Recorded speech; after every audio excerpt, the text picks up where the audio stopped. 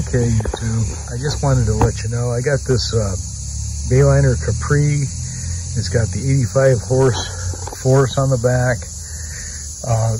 This is a boat that I previously had worked on. It was having issues with stalling when placed in a gear. I rebuilt the carburetors on it. Went to go restart it. I lost spark for some reason, and then when I looked into it, I found out that the trigger had wires that were all frayed in it. So I pulled the flywheel off. I repaired the wires, at least the best I could, without replacing the wires. I just basically wrapped them in electrical tape to protect them, and I regained spark. I think it was grounding out to the block, and I had lost spark. So I regained spark. I got it running again, and so now it's back. And the reason it's back is now he's having issues at wide open throttle, where it's bucking. The engine is bucking and spitting and doing all kinds of weird things at high RPM. At idle, it's okay. He says it runs okay at idle, starts up, no problem. But now it's wide open throttle. So I'm going to go through the link and sync again. I suspect that it's possible that the carburetor intake gaskets were faulty because I had to reuse the old ones. So now I've ordered new ones. I'm going to put them in, see if that doesn't improve it. And we'll do a lake trial on out on Lake St. Clair and see if we can't get this thing running top notch. So that's what we're after now, and that's what you'll see coming up. So I told the owner I would not charge him for doing this. It could be my fault because maybe I shortcutted it, because the gaskets did not come with the carburetor gasket kits. So those intake gaskets have to be ordered separately, and we did not do that, so I reused them. That was probably a big mistake on my part. But whether that's the problem or not, we'll find out. It could be other issues, fuel-related issues, possibly the fuel pump, but we'll get into it and we'll figure it out. So stay tuned, and hopefully if you've got similar problems with fuel issues with your force outboard, then maybe this will help you. So keep watching.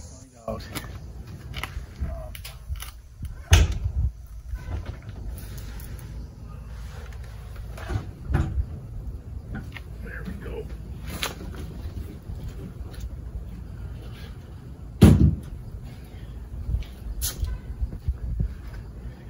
Now, I did check one of the, all three of the coils. He just purchased a new coil for this. The top coil was showing about 2,500 ohms of resistance, and 2,000 is the upper limit. So he replaced it. We're thinking that maybe this was causing the miss. Maybe at the higher loads, maybe the coil was starting to break up. But apparently that wasn't the problem. So he's got a new wiring, new wire. Of course, you can see it's orange versus the black. So that didn't resolve the problem for him. So I'm going to go ahead and remove the air cleaner cover, or air cover on the carburetors, pull the carburetors back off, and see what I find out on if we replace the intake gaskets on here. So okay, so that's what I'm going to do next.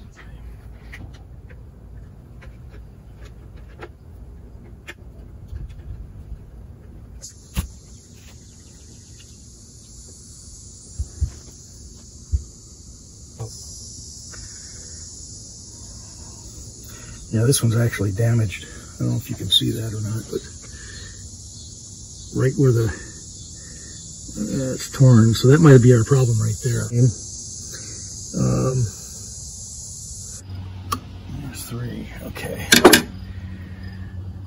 Now, that's the throttle linkage.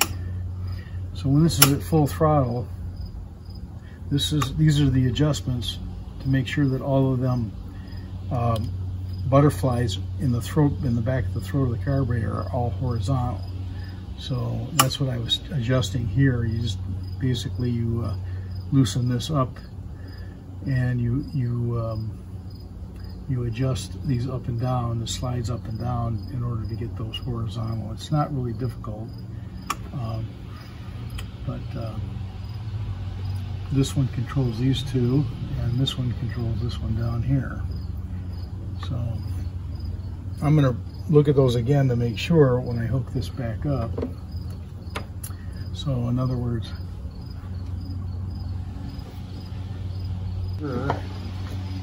again, they're fully open.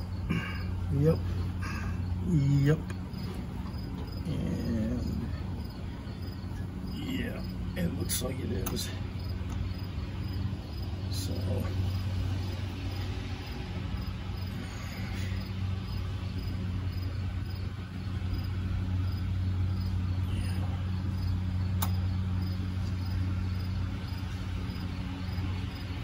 yeah, they look good. Okay.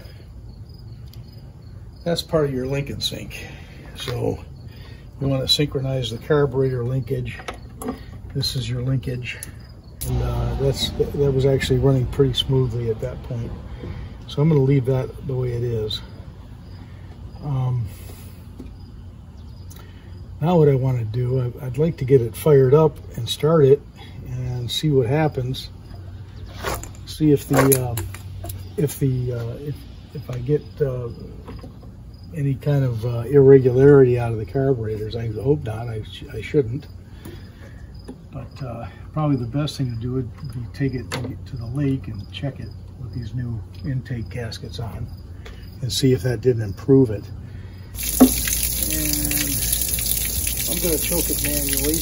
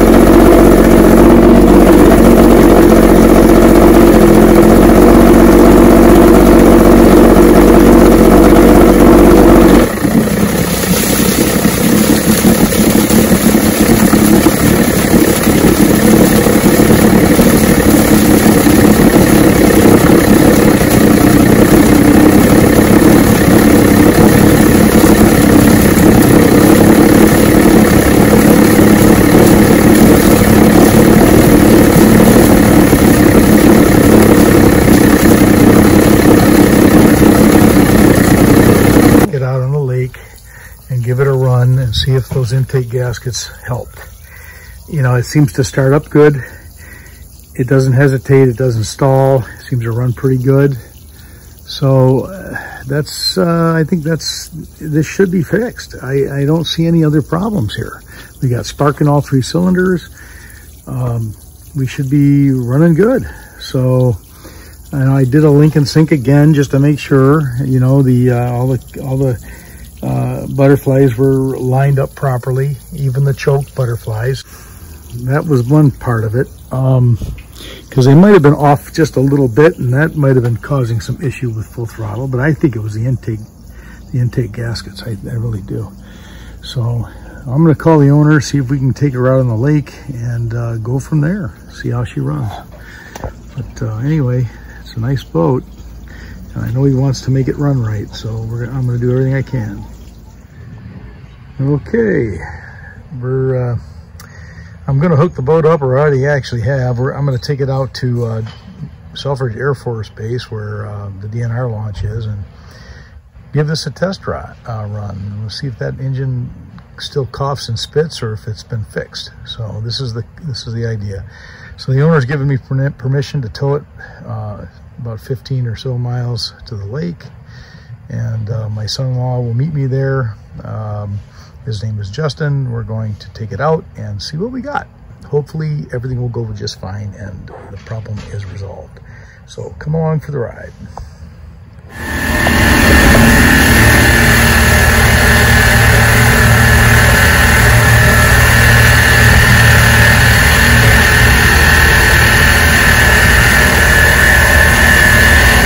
Give it some flour, see what it does. And this kicking, it's fucking already. The problem's gotten worse, not better.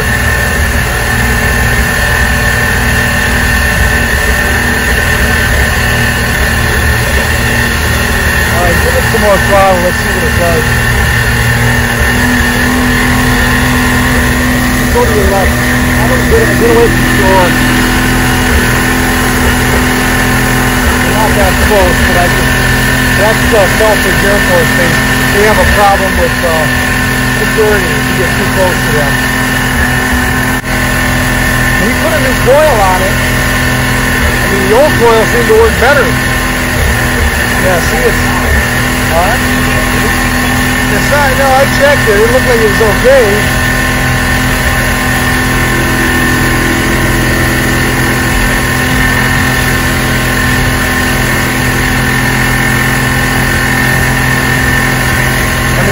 Out now, but go ahead and give it more gas.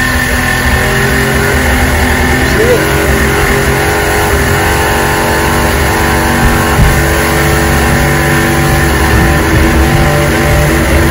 Alright. Back it down, slow it down. You just don't want to. This acting really weird. One thing.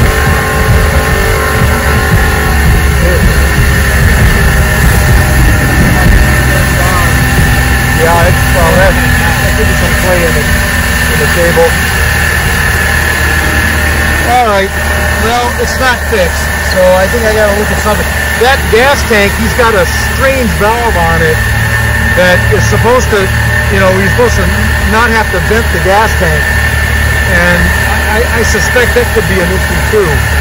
So next thing we're gonna do is probably remove that and try it with, like it's supposed to be with no. You can see it down there. There's a valve right there. It's supposed to be a continuous feed so that you don't flood the engine, but I suspect it's not working. But I don't know. You gotta eliminate things that don't belong there. And that's one thing that really doesn't belong there. I want to check the gas tank, make sure it's vented. Alright, so I pumped the primer bulb. And it seemed like it was, as I was pumping it, we were gaining speed, and it wasn't bucking like it was at all. So it's either that valve on the gas tank, or the fuel pump is going bad. Now we're running fairly consistent. Go ahead and increase the speed. We'll see what happens. We'll demand more fuel, see if it starts to buck again.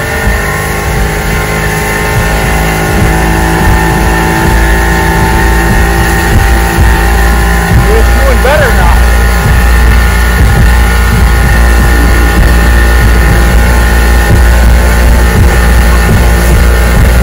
Looks like it was starving for fuel. Alright, put it back down. And we'll take off from a dead stop. Yeah, that's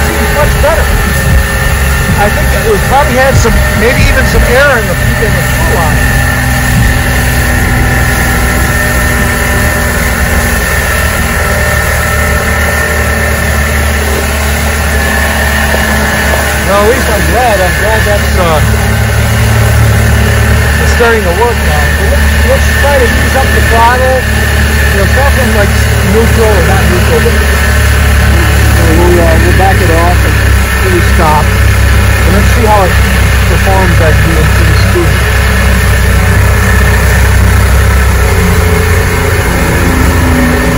Yeah, don't go into neutral, but just, you know, almost in like a no wake. That's about as slow as you're going to get, you know, without putting it in neutral. All right, now gradually increase the throttle, and we'll see how the engine behaves.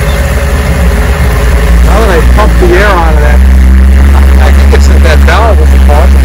That valve is a very expensive valve. It was supposed to maintain pressure, but I've never used one. It had to be aerated. Something, you know, it's not that. So it is doing it. Hang on. Let me pump it again. I'm going to pump the primer bulb. All right, give her more. I'm pumping the primer bulb.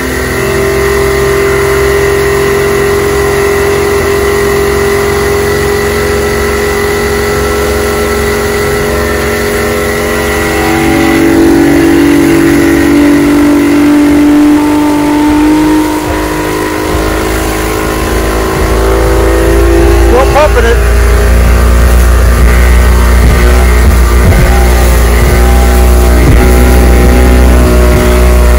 I'm gonna let it go now. Keep going, keep going.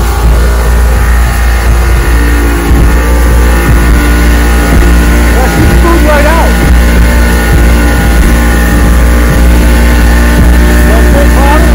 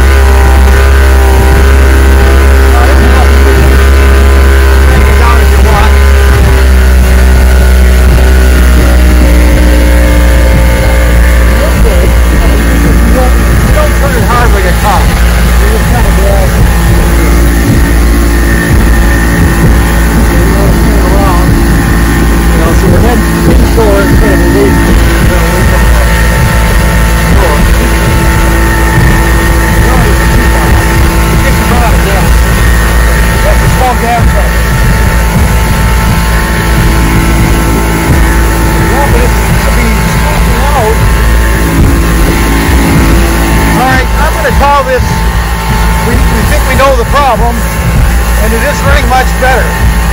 So I'm going to sign off here, and we'll generate a new plan. Okay, the boat is now back in the driveway. Well, I haven't determined the exact problem, but I'm really thinking it's that valve right there. Either that or the fuel pump itself. Now, this tank, to give you some history, this tank is a non-ventable tank. It has a cap on it without a vent, and this valve here is supposed to substitute for the EPA emissions for a ventless type of tank. And I don't know. I mean, I think what we're going to do, we're going to take that valve off of there and run a direct fuel line through the bulb. Of course, it's kinked there, but it wasn't when we were running it. But anyway, we're just going to run it direct from the tank right to the motor, and right to the fuel pump. So if it continues to kick and buck and whatever it was doing, I believe then we're going to just rebuild the fuel pump and go from there. Take it out again and sample it. But it's getting better. It seems like each time we, you know, when we were running it yesterday, you know, we were pumping that primer bulb pretty good, and it was picking up speed, and as you saw in the video. So usually that's indicative of a fuel pump failure, and it's beginning to get, the diaphragm's either got a hole in it or it's beginning to get weak. Could even be an air leak somewhere in the fuel system. But I'm not blaming the carburetors at this point. I think the carburetors are adjusted fine. It ran, when it did run good, it ran very well, as long as I kept pumping that primer bulb. So anyway, stay tuned, and you know, I think this boat will be very nice once it's running right. It's going to take a little more diagnostics, and we'll get it done. So stay tuned. Tomorrow we're going to take it out and bypass that valve and go from there. If I have to rebuild the fuel pump, I will do that, and I will videotape it for you. So stay tuned.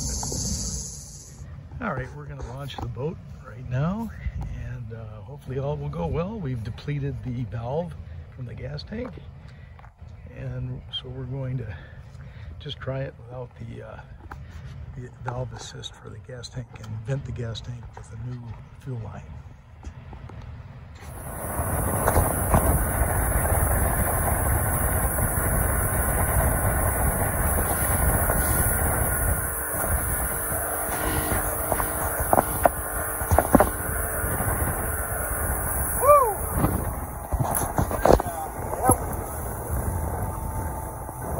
Yeah, we had to back it down. We were going so fast.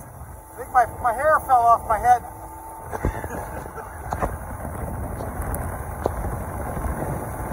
Yeah, you can feel the power. It's not even hiccuping, or it's nice. Finally.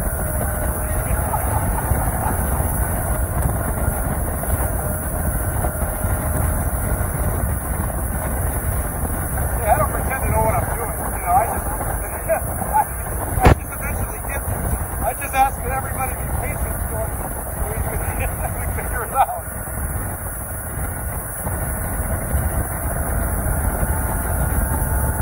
I may be cheap, but I'm not easy.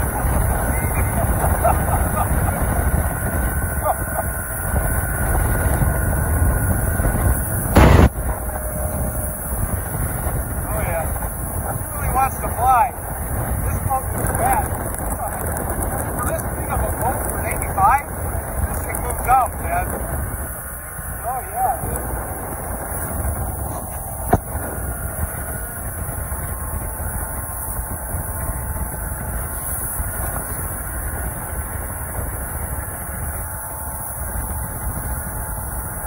All right, I'm gonna say this is healed. Woo! All right, folks. Well, you guys out there in YouTube land, you got a problem with your motor fucking and doing all kinds of weird things, you might want to not use a valve that's used for the EPA and for a non-vented tank. So I would do away with that for sure. So signing off. I'm gonna hold on to the boat. Okay, folks, don't forget, hit that like button and subscribe.